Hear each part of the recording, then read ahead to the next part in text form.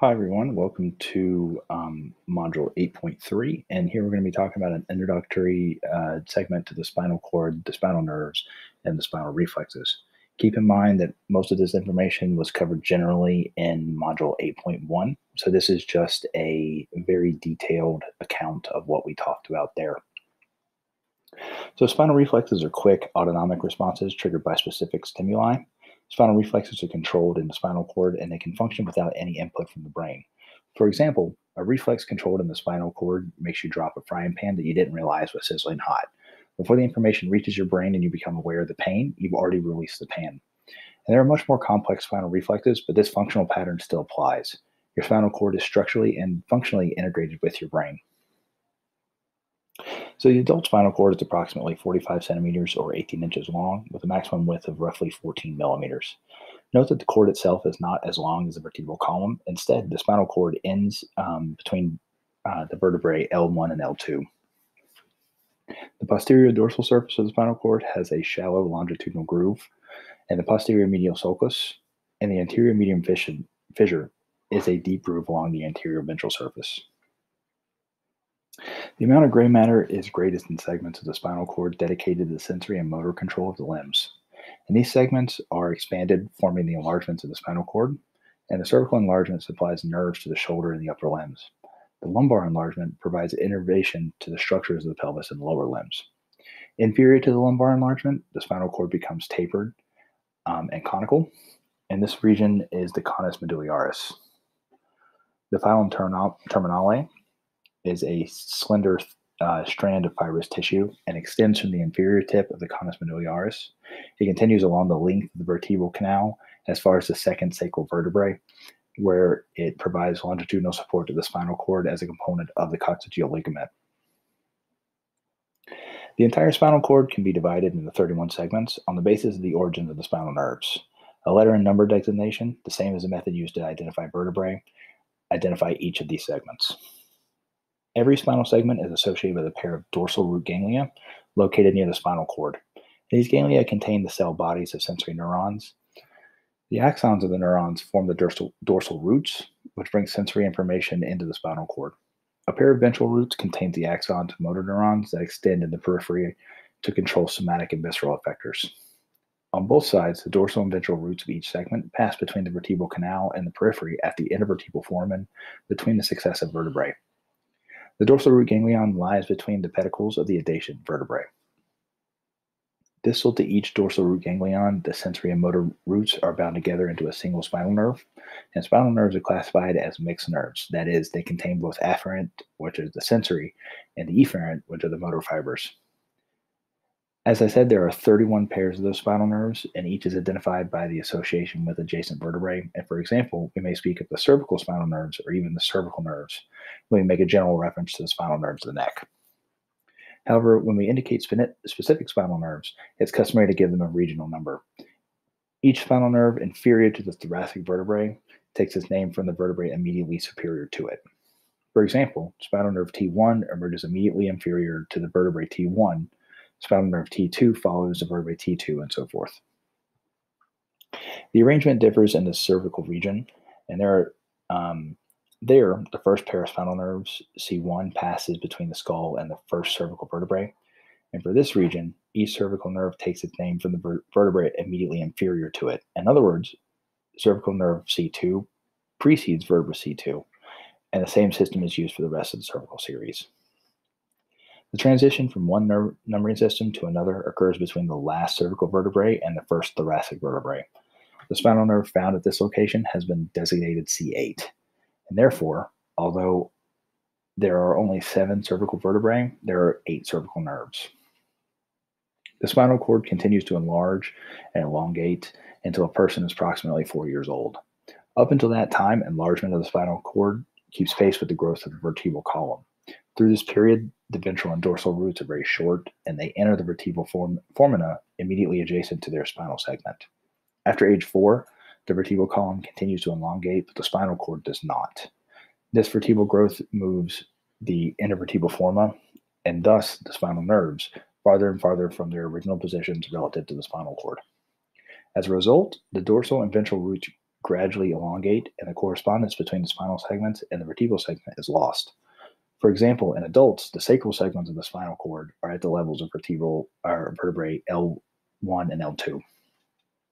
The spinal cord extends only to the level of the first or second lumbar vertebrae, but the dorsal and ventral roots of those spinal segments, L2 to S5, extend inferiorly past the inferior tip of the conus medullaris. And when seen in gross dissection, the filum terminale and the long ventral and dorsal roots resemble a horse's tail.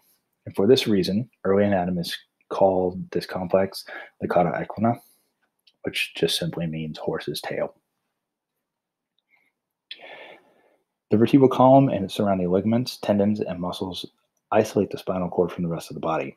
These structures also protect against bumps and shocks to the skin of the back, and the delicate neural tissues must also be protected from damaging contacts with the surrounding bony walls of the vertebral canal.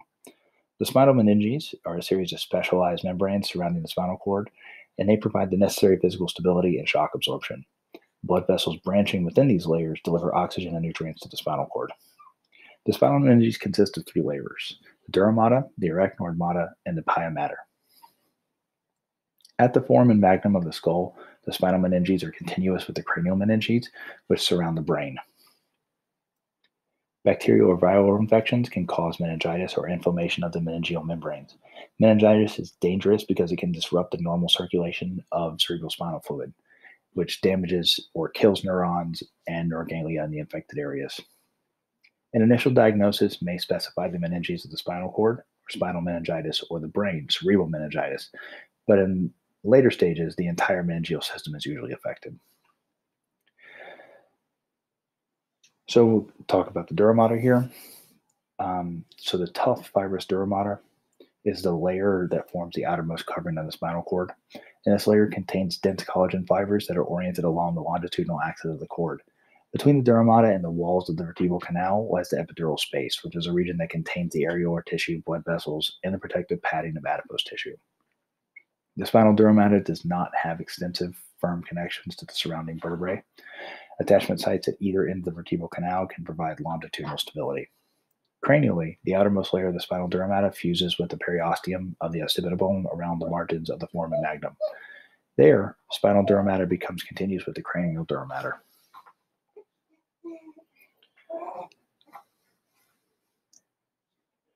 Within the sacral canal, the spinal dura mater tapers to form a sheath to a dense cord of collagen fibers that blends with the components of the filum terminale to form the coccygeal ligament. Areolar connective tissue and adipose tissue within the epidural space support the spinal dura mater.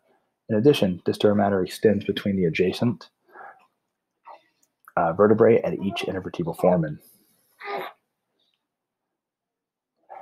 which fuses with the connective tissue that surround the spinal nerves. So the arachnoid mater. In this anatomical and tissue specimens, a narrow subdural space separates the dura mater from the deeper meningeal layers. In a healthy living person, no such space exists. Instead, the inner surface of the dura mater is in contact with the outer surface of the arachnoid mater in the middle meningeal layer. The inner surface of the dura mater and the outer surface of the arachnoid mater are covered by simple squamous epithelium, and the arachnoid mater includes this epithelium called the arachnoid membrane and the arachnoid tubercule, which is a delicate network of collagen and elastic fibers that extend between the arachnoid membrane and the outer surface of the pia mater. The region between is called the subarachnoid space, and it's filled with cerebrospinal fluid, which acts as a shock absorber and a diffusion medium for dissolved gases, nutrients, and chemical messengers and wastes. The spinal arachnoid mater extends inferiorly as far as the filum terminale, and the dorsal and ventral roots of the cauda equina lie between the fluid-filled subarachnoid space. In adults, the withdrawal of cerebrospinal fluid involves the insertion of the needle into the subarachnoid space in the inferior lumbar region. This procedure is known as a lumbar puncture or a spinal tap. So the pia mater, the subarachnoid space extends between the arachnoid epithelium and the innermost meningeal layer, the pia mater. So the pia mater consists of a meshwork of elastic and collagen fibers and is firmly bound to the underlying neural tissue. These connective tissue fibers are extensively interwoven with those that span the subarachnoid space, firmly binding the arachnoid to the pia mater. The blood vessels servicing the spinal cord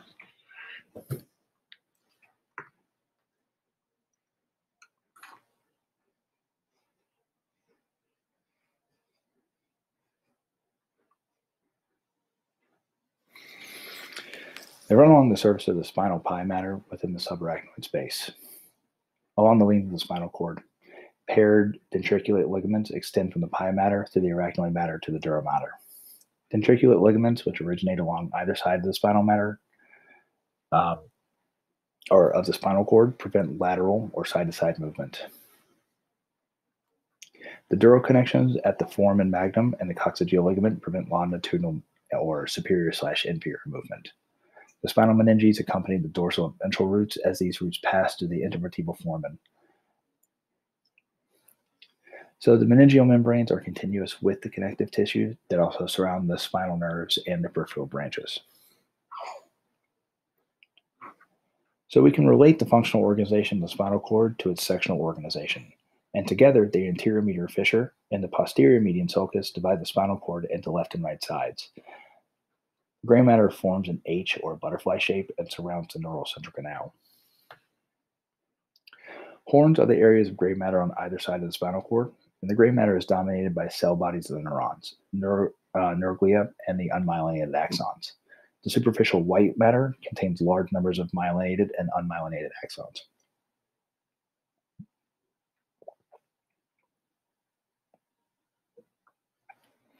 So speaking on the organization of gray matter, we can ask the question, how is the gray matter functionally organized within the nervous system as a whole? And nuclei are masses of gray matter within the central nervous system. Sensory nuclei receive and relay sensory information from peripheral receptors. Motor nuclei issue motor commands to the peripheral effectors. Sensory and motor nuclei appear in small transverse sections, but they may extend for a considerable distance along the length of the spinal cord. A frontal section along the length of the central canal of the spinal cord separates the sensory nuclei from the motor nuclei. The posterior gray horns contain somatic and sensory nuclei, and the anterior gray horns contain somatic motor nuclei. The lateral gray horns, located only in the thoracic and lumbar segments, contain visceral motor neuroni. The gray commissures, posterior and anterior to the central canal, contain axons that form one side of the cord to the other before they reach an area in the gray matter. The nuclei within the gray horn are also spatially organized. In the cervical enlargement, for example, the anterior horns contain nuclei whose motor neurons control the muscles of the upper limbs. On each side of the spinal cord, in medial-lateral sequence, are somatic nuclei that control 1. The muscles that position the pectoral girdle, 2. The muscles that move the arm, 3. The muscles that move the forearm and the hand, and 4. The muscles that move the hand and the fingers. Within each of these regions, the motor neurons that control flexor muscles are grouped separately from those that control extensor muscles. Because the spinal cord is so highly organized, we can predict which muscles will be affected by damage to a specific area of the gray matter. Getting into the organization of white matter. How is the white matter functionally organized? So the white matter on either side of the spinal cord can be divided into 3 regions called columns or funiculi. The posterior white columns lie between the posterior gray horns and the posterior medial sulcus. The anterior white columns lie between the anterior gray horns and the anterior medial fissure. The anterior white columns are interconnected by the anterior white commissure, which is a region where axons cross from one side of the spinal cord to another. The white matter between the anterior and posterior columns on either side makes up the lateral white column. Each column contains tracts whose axons share functional and structural characteristics. So a tract, or a fasciculus, is a bundle of axons in the CNS that is somewhat uniform in diameter, myelination, and propagation speed. All the axons within a tract rely on the same type of information in the same direction. Short tracts carry sensory or motor signals between the segments of the spinal cord, and larger tracts connect the spinal cord with the brain. Ascending tracts carry sensory information toward the brain, and descending tracts convey motor commands to the spinal cord. Because spinal tracts have very specific functions, damage to one produces a characteristic loss of sensation or motor control. Every segment of the spinal cord is connected to a pair of spinal nerves. Surrounding each spinal nerve is a series of connective tissue layers continuous with those of the associated peripheral nerves. These layers are best seen in sectional view and are comparable to those associated with skeletal muscles. The epineurium, or the outermost layer, consists of a dense network of collagen fibers. The fibers of the perineurium, or the middle layer, extend inward from the epineurium, and these connective tissue partitions divide the nerve into a series of compartments that contain bundles of axon or fascicles. Delicate connective tissues or tissue fibers of the endoneurium, or the innermost layer, extend from the perineurium and surround the individual axons. Arteries and veins penetrate the epineurium and branch within the perineurium. Capillaries leaving the perineurium branch into the endoneurium, and they supply axons and Schwann cells of the nerves and the fibroblasts of the connective tissues. As spinal nerves extend in the periphery, they branch and interconnect, forming the peripheral nerves that innervate body tissues and organs. The connective tissue sheets of peripheral nerves are the same as and continuous with those of spinal nerves. If a peripheral axon is severed but not displaced, a normal function may eventually return as the cut stump grows across the site of injury away from the cell body and along its former path. Repairs made after an entire peripheral nerve has been damaged are generally incomplete, primarily due to problems with the axon alignment and regrowth. Various technological sophisticated procedures designed to improve nerve regeneration and repair are currently under evaluation. However, we haven't developed a full process for this.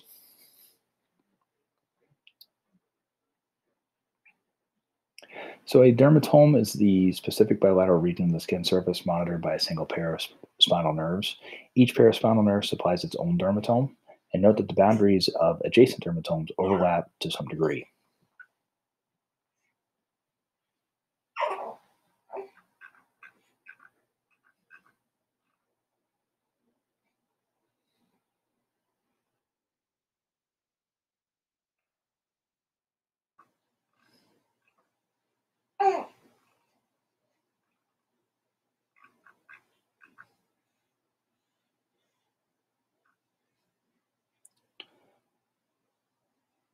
So dermatomes are clinically important because the damage or infection of a spinal nerve or a dorsal root ganglion produces a loss of sensation in the corresponding region of the skin. Additionally, characteristic signs may appear on the skin supplied by that specific nerve. Peripheral nerve palsies or peripheral nerve neuropathies are regional losses of sensory and motor function, often resulting in nerve trauma or compression. So if your arm or your leg has fallen asleep after you leaned or sat against an uncomfortable position, you may have experienced a mild temporary palsy. The location of the affected dermatomes provides a clue to the location of injuries along the spinal cord, but information is not precise, and more exact conclusions can be drawn if there's a loss of motor control based on the origin and distribution of the peripheral nerves originating at the nerve plexus. And this can be traced in 4 steps. 1, the sympathetic nerve carries sensory information from the visceral organs. 2, the ventral ramus carries sensory information from the ventrolateral body surface, the structures of the body wall, and the limbs. 3, the dorsal ramus carries sensory information from the skin and the skeletal muscles of the back. And 4, the dorsal root of each spinal nerve carries sensory information to the spinal cord. So the spinal nerve forms just lateral to the intervertebral foramen where the dorsal and ventral roots unite, and we'll consider the pathways of both sensory information and the motor commands.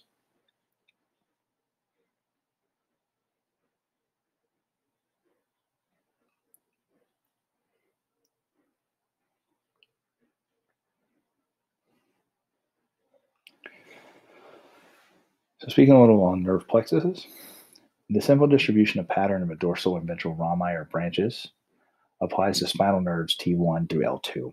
But in segments controlling the skeletal musculature of the neck, upper limbs, and lower limbs, the situation is more complicated. During development, the small skeletal muscles innervated by different ventral rami typically fuse to form larger muscles within the compound regions. The anatomical distinctions between the component muscles may disappear, but separate ventral rami continue to provide sensory innervation and motor control to each part of the compound muscle.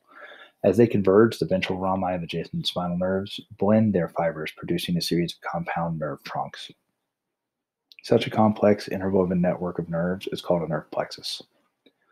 Only the ventral rami form plexuses, and these 4 major plexuses are the cervical plexus, the brachial plexus, the lumbar plexus, and the sacral plexus.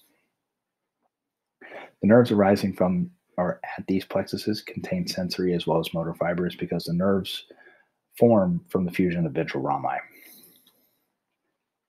The cervical plexus consists of the ventral rami of spinal nerves C1 through C5. And the branches of the cervical plexus innervate the muscles of the neck and extend to the thoracic cavity, where they control the diaphragmatic muscles. The phrenic nerve is the major nerve of the cervical plexus. The left and right phrenic nerves supply the diaphragm, which is a key respiratory muscle. Other branches of this nerve plexus are distributed to the skin of the neck and the superior part of the chest. The brachial plexus innervates the pectoral girdle and the upper limb, with contributions from the ventral rami of the spinal nerves C5 through T1. The brachial plexus can also have fibers from C4, T2, or both. The nerves that form this plexus originate from trunks and cords, and trunks are large bundles of axons from several spinal nerves. Cords are smaller branches that originate in the trunks. And we name both trunks and cords according to their location relative to the axillary artery, a large artery that supplies the upper limb. Hence, we have superior, middle, and inferior trunks, and lateral, medial, and posterior cords. The lateral cord forms the musculocutaneous nerve exclusively, and together with the medial cord contributes to the median nerve. The ulnar nerve is the other major nerve of the medial cord. The posterior cord gives rise to the axillary nerve and the radial nerve.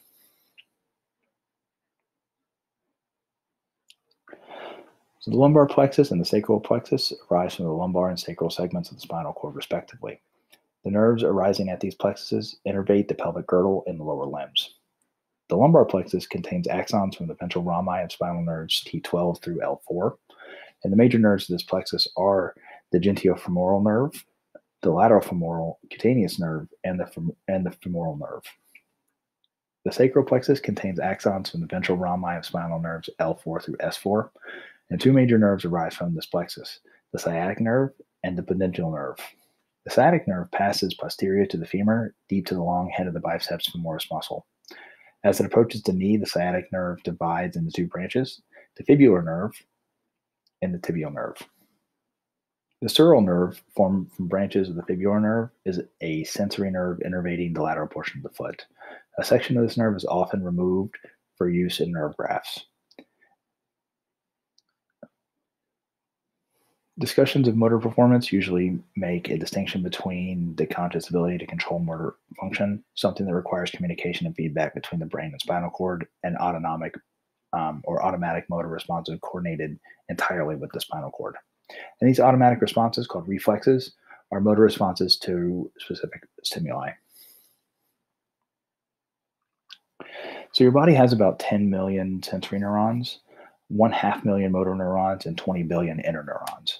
The sensory neurons deliver information to the CNS, and the motor neurons distribute commands to peripheral effectors such as skeletal muscles.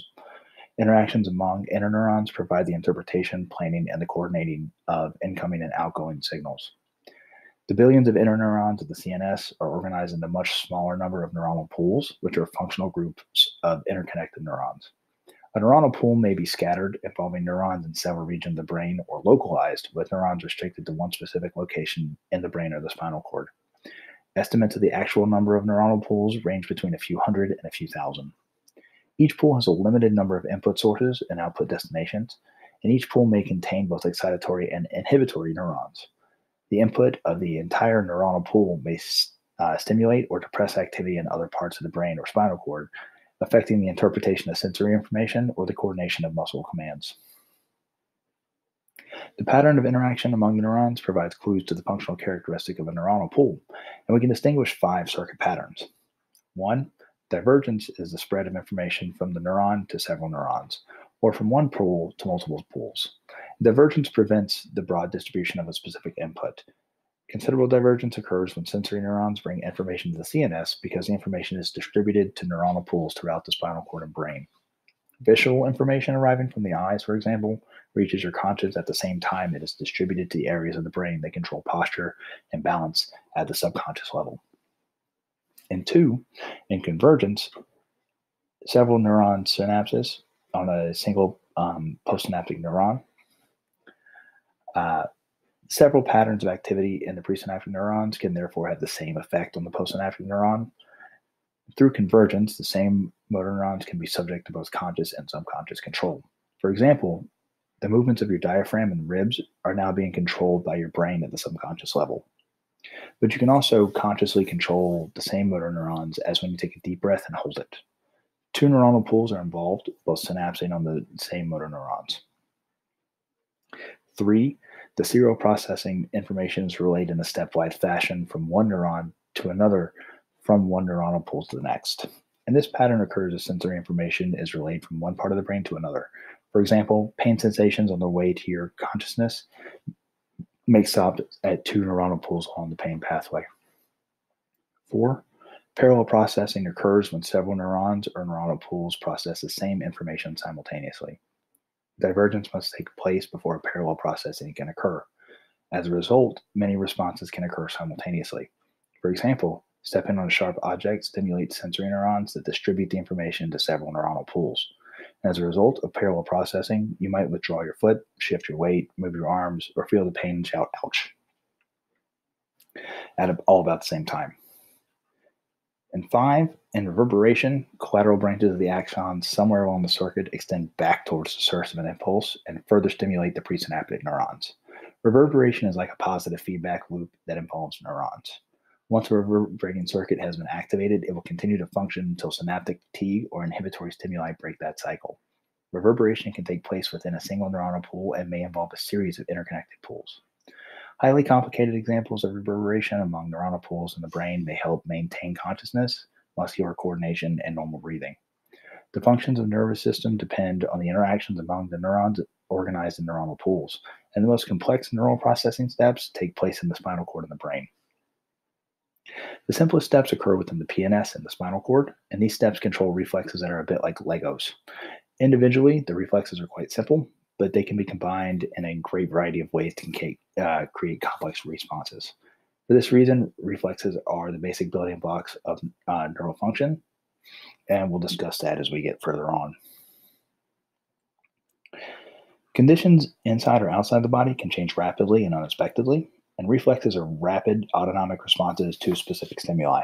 Reflexes preserve homeostasis by making rapid adjustment in the function of organs or organ systems. The response shows little variability. Each time a particular reflex is activated, it normally produces the same motor response. The route followed by a nerve impulse to produce a reflex is called a reflex arc. And we can discuss that in 5 steps. 1, the arrival of a stimulus and activation of a receptor. Reflex arcs begin with activation of a receptor, which may be specialized cells or the dendrites of sensory neurons. Receptors are sensitive to physical or chemical changes in the body or to changes in the external environment. If you lean on a tack, for example, pain receptors in the palm of your hand are activated.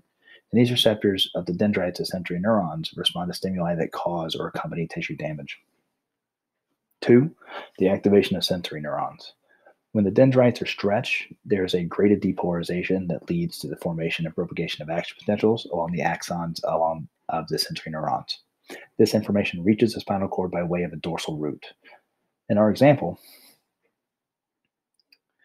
they also involve the same cell. However, the 2 steps may involve different cells. For example, reflexes triggered by loud sounds begin when receptor cells in the internal ear release neurotransmitters that stimulate sensory neurons.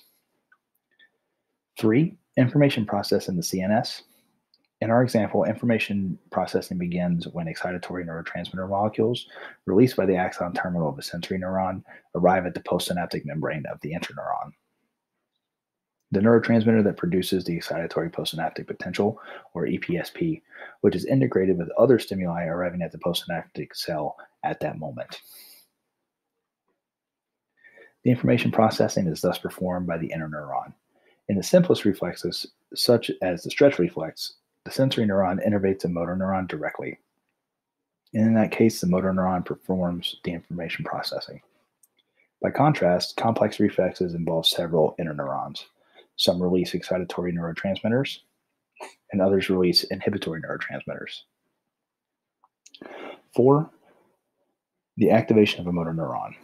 The axons of the stimulated motor neurons carry action potentials to the periphery, in this example, to the ventral root of the spinal nerve.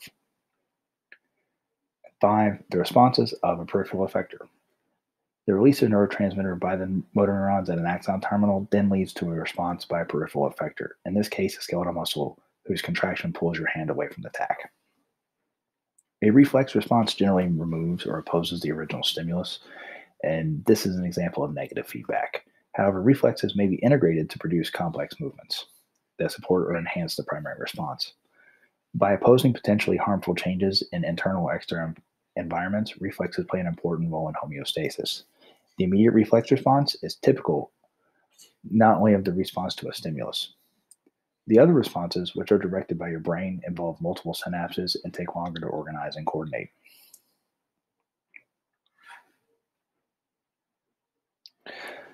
So, the nature of the resulting motor response, the complexity of the neural circuit involved, or the site of information processes are all categories that are not mutually exclusive. They represent different ways in describing a single reflex. These are all of the four classifications of the reflex. My apologies, we excluded early development in that. And speaking of that development of reflexes, the innate reflexes result from the connections that form between neurons during that development. Such reflexes generally appear in the predictable sequence from the simplest reflex response, such as withdrawal from pain, to more complex motor neurons, such as chewing, suckling, or tracking of objects with the eye. The neural connections responsible for the basic motor patterns of innate reflexes are genetically programmed. Examples include the reflex of removal of your hand from a hot stovetop and blinking when your eyelashes are touched. More complex learned motor patterns are called acquired reflexes. For example, an experienced driver steps on the brake when trouble appears ahead, or a professional skier makes equally quick adjustments in the body positioning while racing. These motor responses are rapid and automatic, but they were learned rather than pre-established. Repetition enhances such reflexes. The distinction between innate and acquired reflexes is not absolute. Some people can learn motor patterns more quickly than others, and the differences probably have some genetic basis. Most reflexes, whether innate or acquired, can be modified over time or suppressed through conscious effort. For example, while walking a tightrope of the Grand Canyon, you might ignore a bee sting on your hand. Under other circumstances, you would probably withdraw your hand immediately while shouting and flailing about. So, the nature of the response. Somatic reflexes provide a mechanism for the involuntary control of the muscular system. Superficial reflexes are triggered by stimuli at the skin or the mucous membranes. Stretch reflexes are triggered by the sudden elongation of a tendon and thus the muscle to which it attaches. A familiar example is the patellar or the knee jerk reflex that is usually tested during physical exams. These reflexes are also known as deep tendon reflexes or myotic reflexes. Visceral reflexes or autonomic reflexes control the activity of other systems. We consider somatic reflexes in detail a little bit later on. The movements directed by somatic reflexes are either delicate or neither delicate nor precise. So you might wonder why they exist at all, because we have voluntary control over the same muscles. In fact, somatic reflexes are absolutely vital, primarily because they are immediate. Making decisions and coordinating voluntary responses takes time. In an emergency, when you slip while walking down a flight of stairs or accidentally press your hand against a knife edge, any delay increases the likelihood of severe injury. Thus, somatic reflexes provide a rapid response that can be modified later, if necessary, by voluntary muscle commands. Speaking a little bit about the complexity of the circuit, monosynaptic reflexes involve the simplest reflex arc. Most reflexes are complicated and have at least one interneuron between the sensory neuron and the motor neuron. And these types are called polysynaptic reflexes. Polysynaptic reflexes have a longer delay between the stimulus and the response. The length of delay is proportional to the number of the synapses involved. Speaking on processing sites and spinal reflexes, the important interconnections and processing events occur in the spinal cord. So spinal reflexes range in complexity from simple monosynaptic reflexes involving a single segment of the spinal cord to polysynaptic reflexes that involve many segments. And the most complicated spinal reflexes, called intersegmental reflex arcs, many segments interact to produce coordinated, highly variable motor responses. In monosynaptic reflexes, there's a little delay between the sensory and input motor control, or output. These reflexes control the most rapid, stereotyped motor responses of the nervous system to specific stimuli. So the stretch reflex, best known as the monosynaptic reflex, is the stretch reflex, which autonomically regulates skeletal muscle length. The knee jerk or patellar reflex is an example. When a physician taps your patellar tendon with a reflex hammer, receptors in the quadricep muscles are stretched. The distortion of the receptors in turn stimulates sensory neurons that extend into the spinal cord, where they synapse on motor neurons that control the motor units of the stretch muscle. This leads to a reflexive contraction of the stretch muscle that extends to the knee in a brief kick. So, to summarize, the stimulus activates a sensory neuron, which triggers an intermediate motor response that counteracts the stimulus. The entire reflex is completed within about 20 to 40 milliseconds because the action potentials traveling towards and away from the spinal cord are conducted along large myelinated type A fibers. The receptors in stretch reflexes are called the muscle spindles. The stretching of the muscle spindles produces a sudden burst of activity in the sensory neurons that monitor them. This in turn leads to a stimulation of motor neurons that control the motor units of the stretch muscle. The result is a rapid muscle shortening, which returns the muscle spindles to their resting length. The rate of action potential generation in the sensory neurons then decreases, causing a drop in muscle tone and resting levels. Speaking a little bit about muscle spindles, the sensory receptors involved in the stretch reflex are muscle spindles. Each consists of a bundle of small, specialized skeletal muscle fibers called intrafusal muscle fibers. This muscle spindle is surrounded by a larger skeletal muscle fibers called extrafusal muscle fibers. These fibers are responsible for resting muscle tone and at greater levels of stimulation for the contraction of the entire muscle. Both sensory and motor neurons innervate each interfusal muscle fiber. The dendrites of sensory neuron spiral around the intrafusal fiber in a central sensory region. Axons from spinal motor neurons from neuromuscular junctions on either end of this fiber. Muscle neurons innervating intrafusal fibers are called gamma motor neurons. And their axons are called gamma efferents. An intrafusal fiber has one set of myofibrils at each end, and these myofibrils run from the end of the intrafusal fibers only to the sarcolemma in the central region that is closely monitored by the sensory neuron. The gamma efferents enable the CNS to adjust sensitivity of muscle spindle. Before seeing how this is accomplished, let's see how the muscle spindle normally functions as a sensory receptor and then look at its effect on the surrounding extrafusal fibers. So the sensory neuron is always active, conducting impulses to the CNS. The axon enters the CNS in a dorsal root and synapses on motor neurons in the anterior gray horn of the spinal cord. Axon collaterals distribute the information to the brain, providing information about the muscle spindle. Stretching the central portion of the intrafusal fiber distorts the dendrites and stimulates the sensory neuron, which increases the frequency of the action potential generation. Compressing the central portion inhibits the sensory neuron, which decreases the frequency of the action potential generation. The axon of the sensory neuron synapses on the CNS motor neurons that control the extrafusal muscle fibers of the same muscle.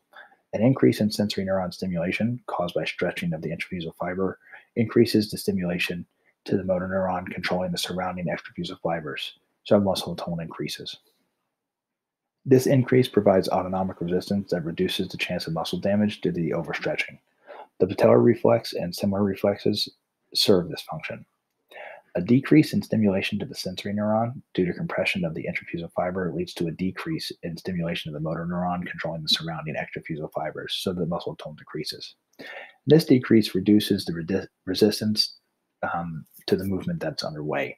For example, if your elbow is flexed and you let gravity extend it, the triceps brachii muscle, which is compressed by this movement, relaxes. Many stretch reflexes are postural reflexes, or reflexes that help maintain a normal upright posture. Standing, for example, involves a cooperative effort by many muscle groups. Some of these muscles work in opposition to one another, exerting forces that keep the body's weight balanced over the feet. If your body leans forward, stretch receptors in your calf muscles are stimulated. Those muscles then respond by contracting and returning your body to an upright position. If the muscles overcompensate and your body begins to lean back, your calf muscles will relax. But then stretch receptors in your muscles of your shins and your thighs are stimulated, and the problem is corrected immediately.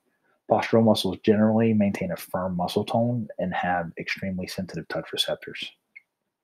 As a result, very fine adjustments are continually being made, and you're not aware of the cycles of contraction and relaxation that occur.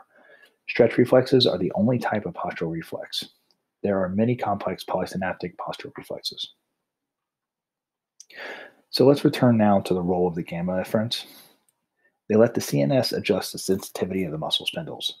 Gamma efferents play a vital role whenever voluntary contractions change the length of the muscle. Impulses arriving over gamma efferents cause the contraction of myofibrils and the intrafusal fibers as the biceps brachii muscle shortens. The myofibrils pull on the sarcolemma in the central portion of the intrafusal fiber, and the region monitored by sensory neurons until that membrane is stretched to normal resting length. As a result, the muscle spindles remain sensitive to any externally imposed changes in muscle length. For this reason, if someone drops a ball into your palm when your elbow is partially flexed, the muscle spindles automatically adjust to the muscle tone to compensate for the increased load.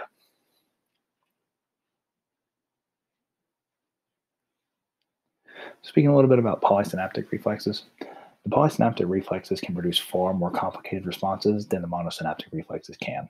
For one reason is that the interneurons involved can control several muscle groups. Moreover, these interneurons may produce either excitatory or inhibitory postsynaptic potentials, or EPSP or IPSPs, at the CNS motor nuclei. As a result, the response can involve the stimulation of some muscles and the inhibition of others. So the tendon reflex.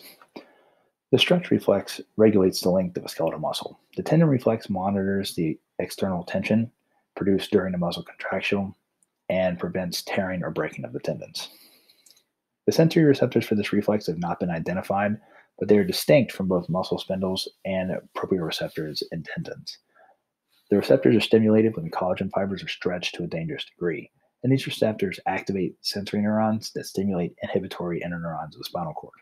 These interneurons in turn innervate the motor neurons controlling the skeletal muscle. The greater the tension in the tendon, the greater the inhibitory effect on motor neurons. As a result, a skeletal muscle can generally cannot develop enough tension to break its tendons. About withdrawal reflexes. The withdrawal reflexes move affected parts of the body away from a stimulus. Painful stimuli usually trigger the strongest withdrawal reflexes, but these reflexes are sometimes initiated by the stimulation of touch receptors or pressure receptors. The flexor reflex, a representative of the withdrawal reflex, affects the muscles of a limb. I want you to recall that flexion reduces the angle between two articulating bones, and that the contraction of flexor muscles perform this movement. So if you grab an unexpectedly hot pan on the stove, a dramatic flexor reflex will occur. When the pain receptors in your hand are stimulated, the sensory neurons activate interneurons in the spinal cord that stimulate motor neurons in the anterior gray horns. The result is a contraction of flexor muscles that yanks your hand away from the stove. When a specific muscle contracts, opposing muscles must relax to permit the movement. For example, flexor muscles that bend the elbow, such as the biceps brachii muscle, are opposed by extensor muscles, such as the triceps brachii muscle, that straighten it out. A potential conflict does exist, though. In theory, the contraction of a flexor muscle should trigger a stretch reflex in the extensors that would cause them to contract, opposing the movement. Interneurons in the spinal cord prevent such competition through reciprocal inhibition. When one set of motor neurons is stimulated, those neurons that control antagonistic muscles are inhibited. The term reciprocal refers to the fact that the system works in both ways. When flexors contract, the extensors relax, and when the extensors contract, the flexors relax. Withdrawal reflexes are much more complex than any monosynaptic reflex. They also show tremendous versatility because the sensory neurons activate many pools of interneurons. If the stimuli are strong, interneurons will carry excitatory and inhibitory impulses down the spinal cord, affecting the motor neurons in many segments. The end result is always the same: a coordinated movement away from the stimulus. But the distribution of the effects and the strength of the character of the motor response depend on the intensity of the location of the stimulus. Mild discomfort might provoke a brief contraction in muscles of your hand and the wrist, but a more powerful stimuli would produce coordinated muscular contractions that affect the positions of your hand, your wrist, your forearm, and your arm. Severe pain would also stimulate contraction of your shoulder, the trunk, and the arm muscles. These contractions could last for several seconds due to the activation of reverberating circuits. In contrast, monosynaptic reflexes are invariable and brief. For example, the patellar reflex is completed in about 20 to 40 milliseconds. And lastly on this slide, the crossed extensor reflexes. The stretch tendon and the withdrawal reflexes involve ipsilateral reflex arcs. So the sensory stimulus and the motor response occur on the same side of the body. The cross-extensor reflex involves contralateral reflex arcs because the motor response occurs on the opposite side of the stimulus.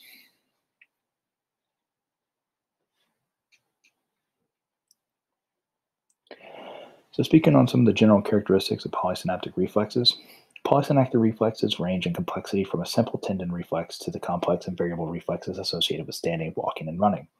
Yet all polysynaptic reflexes share the following basic characteristics. They involve pools of interneurons.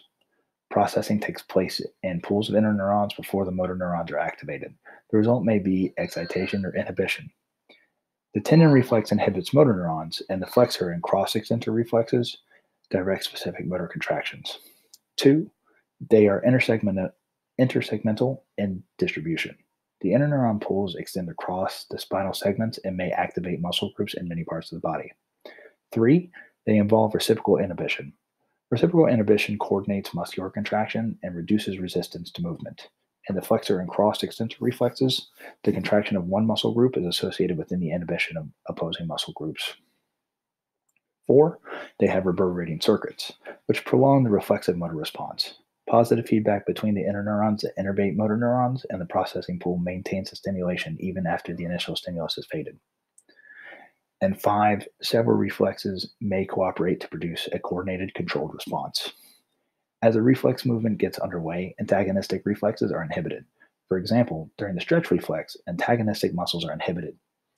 In contrast, the tendon reflex, antagonistic muscles are stimulated.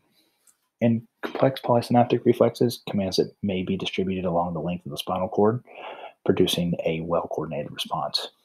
Reflex motor behaviors happen automatically without instructions from higher centers. However, higher centers have profound effect on the performance of a reflex. Processing centers in the brain can facilitate or inhibit reflex motor patterns based on the spinal cord. Descending tracts originating in the brain synapse on the interneurons and motor neurons to the spinal cord. And these synapses are continuously active, producing EPSPs or IPSPs at the postsynaptic membrane. Speaking a little bit about voluntary movements and reflex motor patterns, spinal reflexes produce consistent stereotyped motor patterns that are triggered by specific external stimuli. However, the same motor patterns can also be activated as needed by centers in the brain. By making use of these pre-existing patterns, relatively few descending fibers can control complex motor functions. For example, neuronal pools in the spinal cord direct the motor patterns for walking, running, and jumping. The descending pathway from the brain can provide appropriate facilitation, inhibition, or fine-tuning of the established patterns. This is a very efficient system that is similar to an order given in a military drill. A single command triggers a complex, predetermined sequence of events. Motor control involves a series of interacting levels. At the lowest level are monosynaptic reflexes that are rapid but stereotyped and relatively inflexible. At the highest levels, centers of the brain can modulate or build on reflexive motor patterns. So getting into reinforcement and inhibition. So a single EPSP may not depolarize the postsynaptic neuron sufficiently to generate an action potential, but it does make that neuron more sensitive to other excitatory stimuli. Alternatively, an IPSP makes the neuron less responsive to an excitatory stimulation through the process of inhibition. By stimulating excitatory or inhibitory interneurons within the brainstem or spinal cord, higher centers can adjust the sensitivity of reflexes by creating EPSPs or IPSPs at the motor neurons involved in the reflex responses. When many of the excitatory synapses are chronically active, the postsynaptic neuron can enter a state of generalized facilitation. This facilitation of reflexes can result in reinforcement or an enhancement of spinal reflexes. For example, a method used to overemphasize the patellar reflex is called the Dendrasik maneuver. To do this, the subject hooks the hands together by interlocking the fingers and then tries to pull apart the hands while a light tap is applied to the patella. This reinforcement produces a big kick rather than a twitch. And this distinctive technique still produces a larger reflex response even when the individual realizes that it's just a distraction. If a stimulus fails to elicit a particular reflex response during a clinical exam, there can be many reasons for the failure. The person may be consciously suppressing the response, the nerves involved may be damaged, or there may be underlying problems inside the CNS. And the clinician may ask the patient to perform actions that are designed to provide reinforcement, such as the Dendrasik maneuver. Reinforced reflexes are usually too strong to suppress consciously.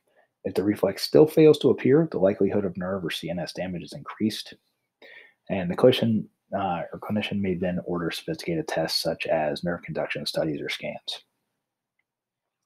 So if you're not quite getting it, think about it in this way. Facilitation and inhibition are similar to what happens when a symphony conductor raises or lowers one hand to control the music volume while keeping the rhythm going with the hand that's holding the baton. And the basic pattern of beats doesn't change, but the loudness does. So other descending fibers have inhibitory effects on spinal reflexes. In adults, stroking the lateral sole of the foot produces a curling of the toes called the plantar reflex, or the negative Babinski reflex, after about a 1 second delay. In contrast, stroking an infant's foot on the lateral sole produces a fanning of the toes known as the Babinski sign or positive Babinski reflex. This response disappears as descending motor pathways begin to develop. If either the higher centers of the descending tracts are damaged, the Babinski sign reappears in an adult. As a result, clinicians often test this reflex when the CNS is injured and that is suspected in clinical exam.